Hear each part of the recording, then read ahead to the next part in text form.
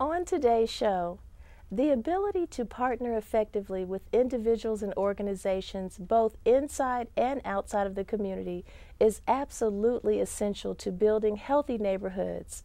Today, we sit with representatives of an organization who are committed to improving our community through collaboration, innovation, and research. And later, a trip to English Avenue leads me to a promise and a dream. I'm Commissioner Natalie Hall, and the district is next. Your son wants to get a cat, but you're allergic. Do you A, prepare yourself,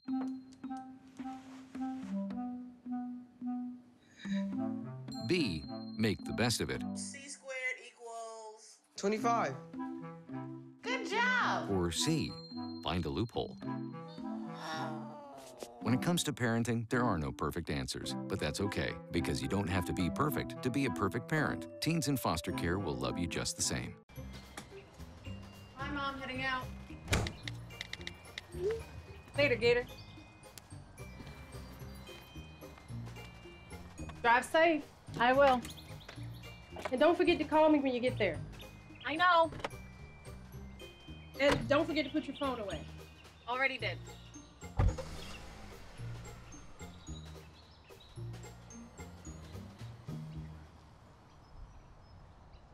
And you drive safe too, mister.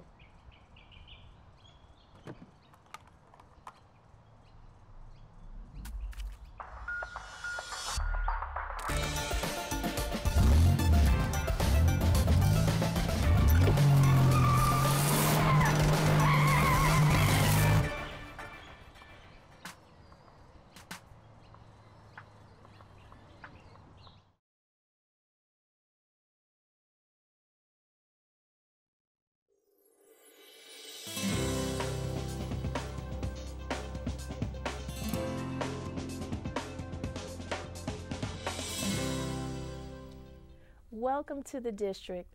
I'm Fulton County Commissioner Natalie Hall. Community engagement is the heart of change. To improve our communities, to make them places where people are healthy, safe, and cared for takes a lot of work.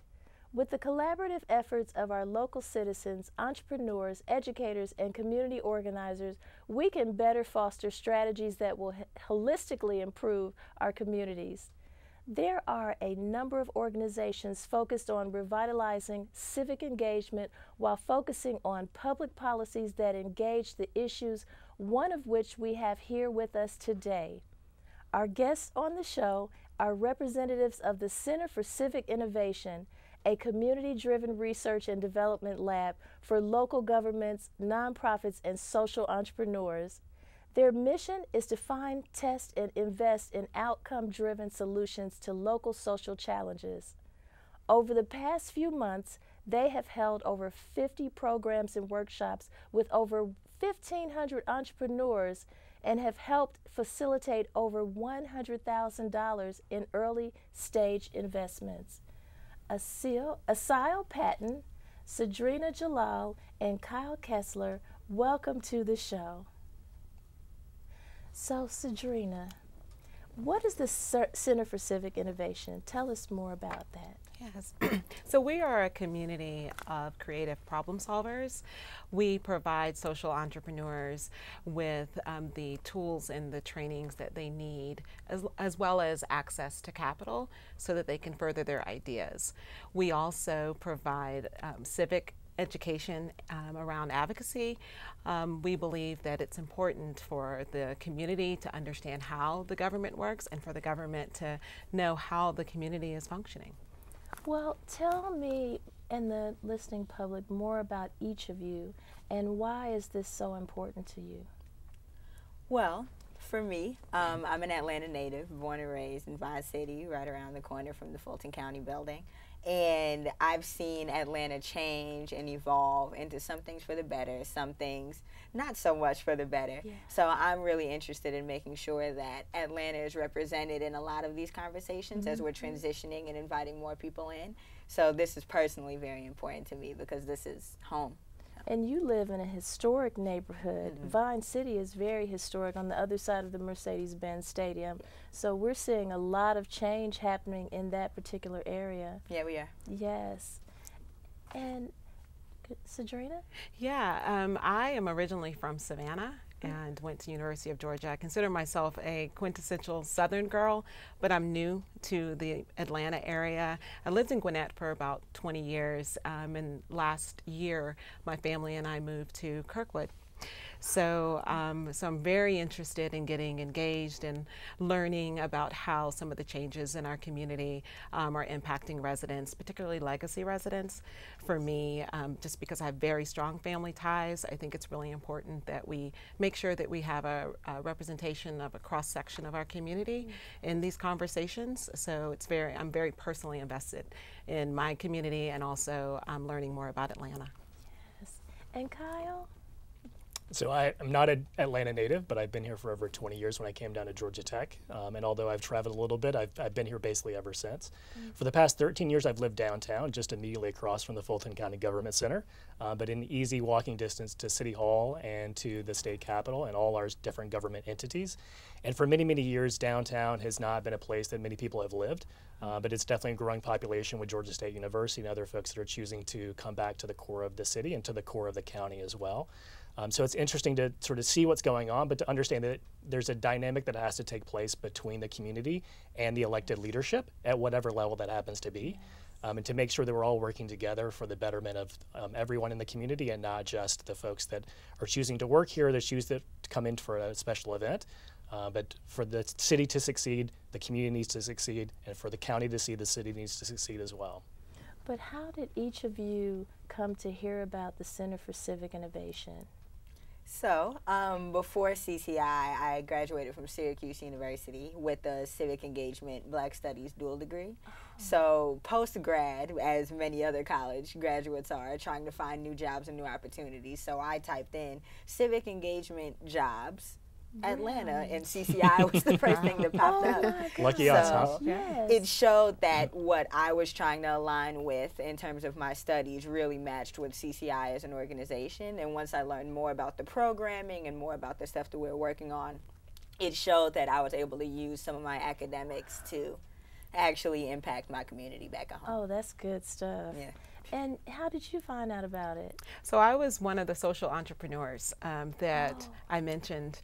I am also the executive director of the Georgia Farmers Market Association, and I was part of the 2016 fellowship program that the Center for Civic Innovation runs. And yeah, so my introduction to the center was really being immersed in the opportunity to learn more about how I could take my idea and the work that we were doing with local farmers and amplify it across the city. So you found out through a fellowship program that CCI actually offered that connected into the farmers. Yes. Yeah, so my work with the farmers, we realized that there was a need to engage the community deeper, you know, around the issues that farmers face, as well as food access issues for communities in our city and around our state. But we really just didn't know how to structure that message, as well as to develop our organization into a business that also had social impact.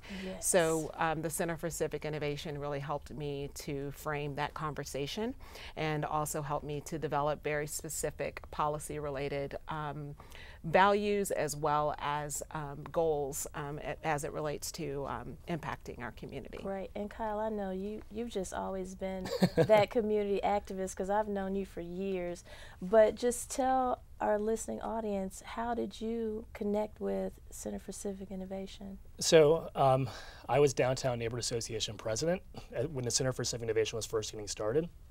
It had taken time to get to know business owners and residents in the community, and got to know the Center for Civic Innovation's landlord, And they introduced me, hey, we have this new tenant coming in that's doing some things that are aligned with what you have been doing in the community. So you two need to have a conversation with each other. So then I obviously saw the press and saw what was going on, but got to meet them in neighborhood meetings. It wasn't a business pitch, it wasn't a job application, but just got to meet them through the conversations they were having with business leaders, with entrepreneurs, with community members, with local elected officials. So it was a much more sort of natural process. And whether I should admit this on TV or not, I actually didn't have a job with the Center for Civic Innovation for the first year, but was just volunteering because I believed in what they were doing and wanted to make sure that I found some way to support what they were doing and they could also be supportive of the neighborhood. Nice, okay. And Asile, I see that the Center for Civic Innovation is utilizing the Neighborhood Planning Unit system, also known as the NPU system, which was established by the late Mayor Maynard Holbrook Jackson Jr. in 1974. And so tell me more about CCI's NPU initiative and what the goals are. So, as you mentioned, the system was created in 1974 by Mayor Maynard Jackson as a way to bridge the gap between city officials and decisions that were happening and the communities in which they were serving. And what we are trying to do is, one, educate more people about the NPU system. Civics is important, and getting involved in those processes is important. And the NPU system is just something that should really be taken advantage of because it's a community newsletter. It's a way to get to know what's going on in your neighborhood, and it's a way to make decisions and get your voice heard by different government officials. So we're trying to spread the word about that and uplift some of the awesome stories that are happening on the NPU level. But we're also trying to look at it just to see how it's functioning currently. It hasn't been reviewed since 1978, so that's over 40 years. And as we mentioned, it's such a resource that's so awesome and so important to so many different residents. So we want to see how neighborhood residents that are already doing the work can be better supported, better resourced, and what they need in order to make the decisions that they want to make on the NPU level. Yes, well, the NPU system is very important to me as a commissioner because my district is unique in that it's entirely inside of the city of Atlanta. So I attend all of those NPU meetings, and as you could imagine, I have a lot. So it takes me about a year just to get to all those neighborhood planning unit meetings. So this is important to me. And Kyle, why has CCI decided to take on the initiative? Well, as Secretary mentioned before, it's sort of core to our mission about what we do and making sure we're engaging with the community and making sure they're engaged with their elected officials. And as Asile mentioned, it hasn't been reviewed in 40 years, and we have seen plenty of documentation that it just needs to be updated. And we had been waiting for folks from the city or other elected officials or community leaders to sort of step up and help get this thing started. But we're not going to wait around. We're a young organization. We're fairly young even ourselves. We want to make sure that before it gets to the 50th anniversary that someone's taken a look at that. So both through our personal involvement, as I mentioned before, I was Neighborhood Association president, and in the NPU system, they consist of neighborhood associations or civic organizations. So we had that personal knowledge of what was going on, and we were hearing from people that they wanted somebody to take a look at it. You know, it hadn't been reviewed in 40 years. Are we doing the right things? Is it effective? Are we getting the voice that we want to have at City Hall? So when we started back in 2017, we were working on a civics education program called Civics 101 to make sure that folks knew before they went to the ballot to vote for their mayor, for their city council member, for school board, that they had the basic understandings of what each of those positions did and how it functioned. So we were hoping even at that point to bring it down to the neighborhood level and explain to people what the neighborhood planning units were and how they can vote for the chairperson, all of that information. But as you mentioned, there's a whole lot of NPUs and there's a whole lot of difference between them, and we knew we wouldn't have capacity and we'd be losing people because they'd show up at the ballot box and wait a minute, my NPU official isn't on the ballot box, right? Oh, yes. So now, a few years later, we have the time, we have the resources, and there's some change in perspective at City Hall. So we find it's an opportunity now to be able to share with people more information about the NPUs, but also do some surveys, some research to figure out how we want them to be going forward. All right, well, let's take a break. When we come back, more with the Center for Civic Innovation. Stay with us.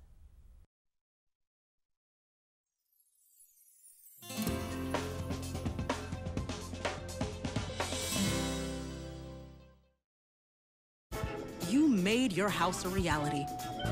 Homeschooling yourself on loans, color-coding listings, and flushing every toilet in a 20-mile radius. If you can ace house hunting, you can do it for retirement. Get on track with tips at aceyourretirement.org.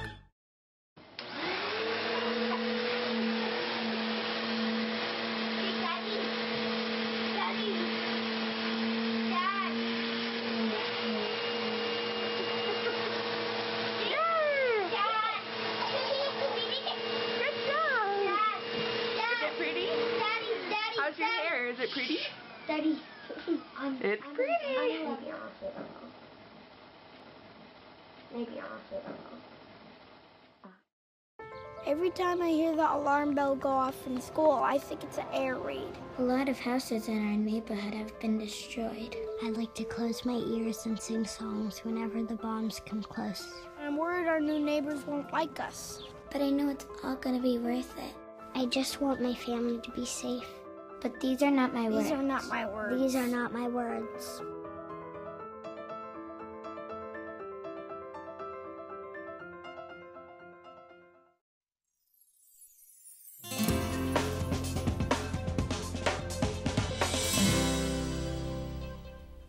Welcome back. We've been talking with the Center for Civic Innovation's Asail Patton, Sadrina Jalal, and Kyle Kessler about their NPU initiative. CCI has also launched a 6-month program called Civic Innovation Fellowship.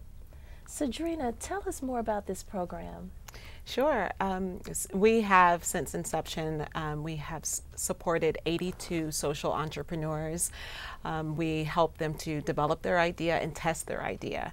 And it's a kind of a unique program because very rarely does an entrepreneur have an opportunity to really engage the community about, you know, the way that they see themselves impacting the community and change. And so by giving them the opportunity to test the idea and providing them with feedback both from our advisors and the trainers that participate in the program as well as their peers, they have an opportunity to kind of further develop their concepts. So we just graduated our last class. We had 18 entrepreneurs that participated in that.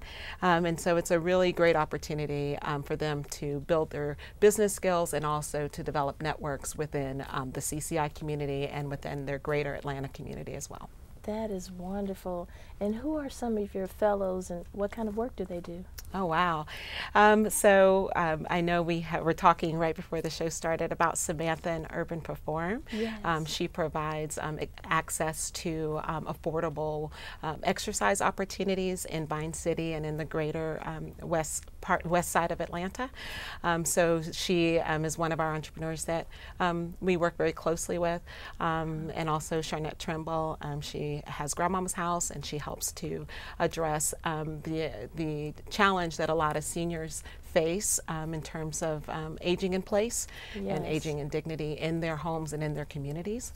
And then we also have Terry Bradley, Brown Toy Box, and she really is focused on making sure that we increase the availability for Black and Brown children to see themselves in STEM-related careers. And so she has an activity-based STEM-themed box that that children can interact with and see leaders and other professionals that look like them represented.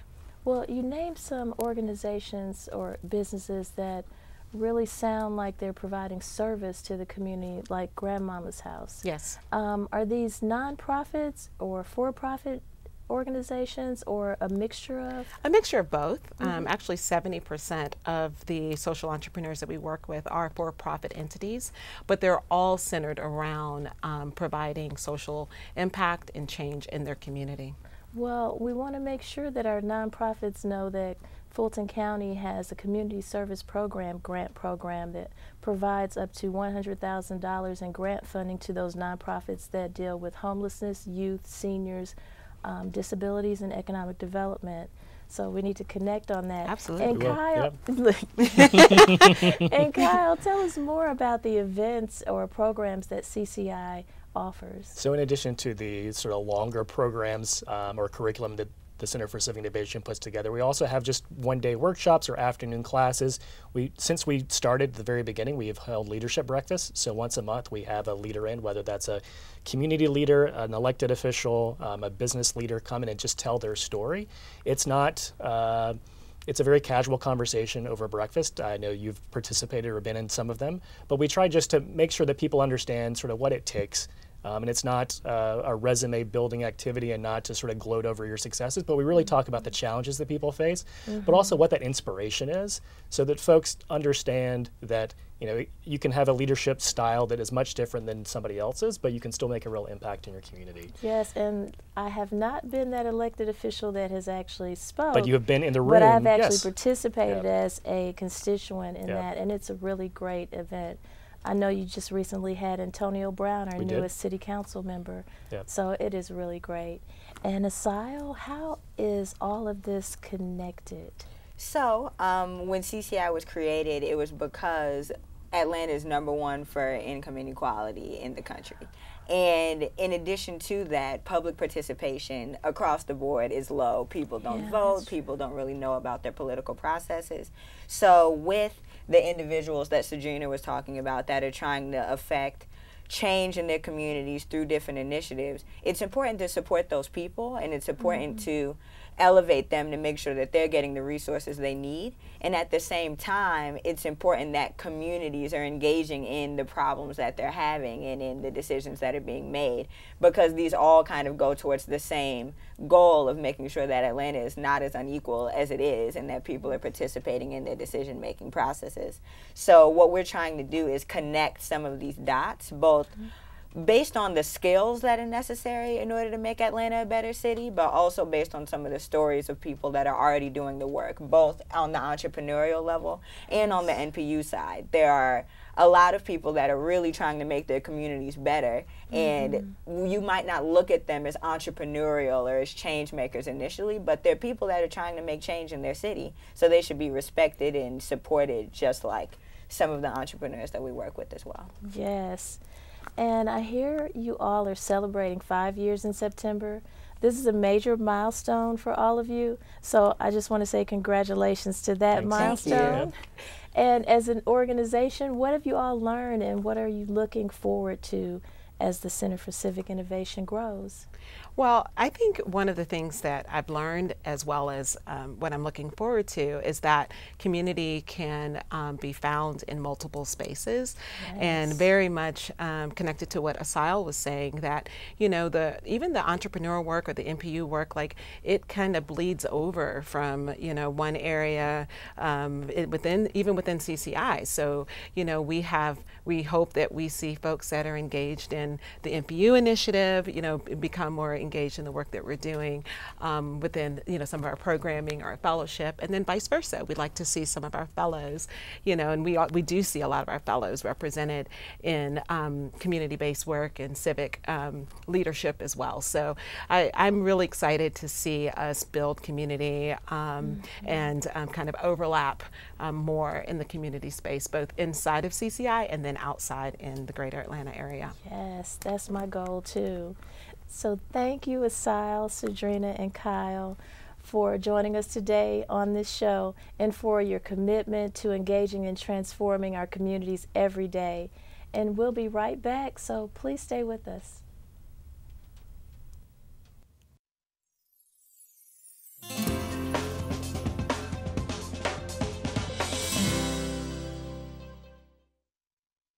You made this vacation happen, cleverly merging promotions, double points with every purchase, and cross-referencing travel sites. Aloha! If you can ace your vacation, you can do it for retirement. Get on track with tips at aceyourretirement.org. 1 in 4 women will experience domestic violence. Domestic violence goes beyond physical abuse. Abusers will emotionally isolate victims, cut off their financial resources, and threaten to harm their loved ones. When a victim does decide to leave, she's frequently faced with the challenge of a complex legal system and a confrontation with her abuser in court. That's why the Atlanta Volunteer Lawyers Foundation created the Safe and Stable Families Program to help survivors navigate the legal system to permanently break free from their abusers. This family-centered program provides survivors with free legal consultation, safety planning, and referrals to other much-needed assistance, all on the same day they arrive at the courthouse. The program even provides attorneys to stand with survivors in their legal proceedings. AVLF clears the barriers imposed by abusers so that survivors have the resources they need to see the legal process through to the end. Because when survivors have legal assistance, they have a real chance to gain the stability they need to live free of violence. To learn more or to find an opportunity to volunteer, visit avlf.org.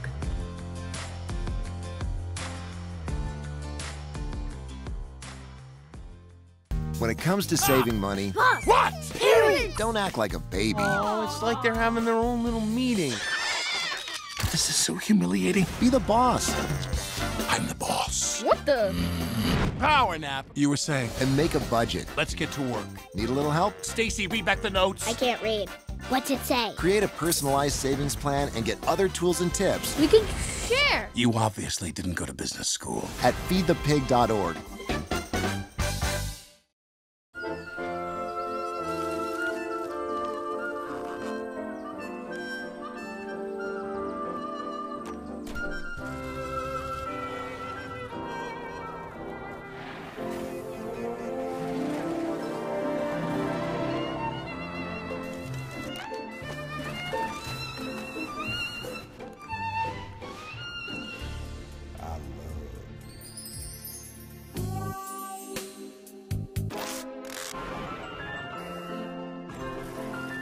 Can we get strawberries? Okay.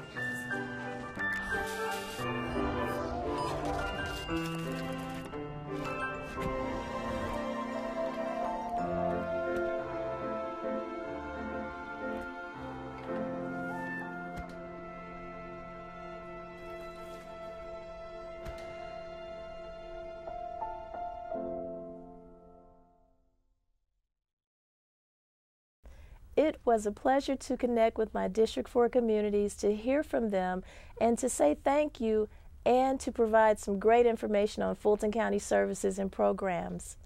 I look forward to seeing everyone at the 37th annual celebration next year as I make my way around District 4 to say hello.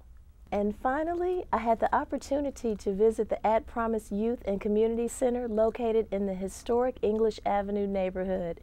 The center bridges the divide between the community's youth and the Atlanta Police Foundation, providing specialized services for young people ages 12 to 24, and a gathering place for local residents.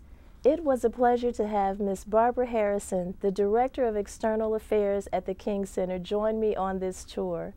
Through the support of the Fulton County Juvenile Court System, youth who have committed minor offenses or have been suspended or expelled from their school may be referred to the center at the discretion of an APD officer or school administrator.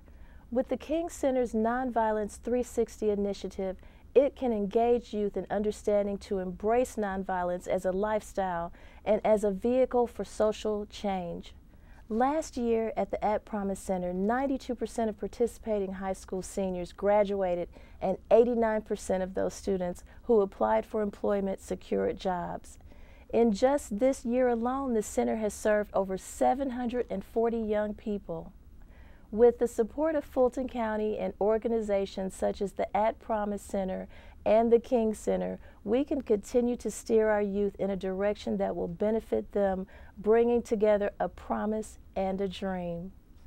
That's our show for today. Special thanks to our guests for joining us, and a special thanks to you for watching. Please feel free to contact our District 4 office anytime by calling 404-612-8226 or emailing us at district4@fultoncountyga.gov. And be sure to connect with us at FullCodeD4 on Instagram, Facebook, and Twitter. Until we meet again, I'm your District 4 Commissioner, Natalie Hall.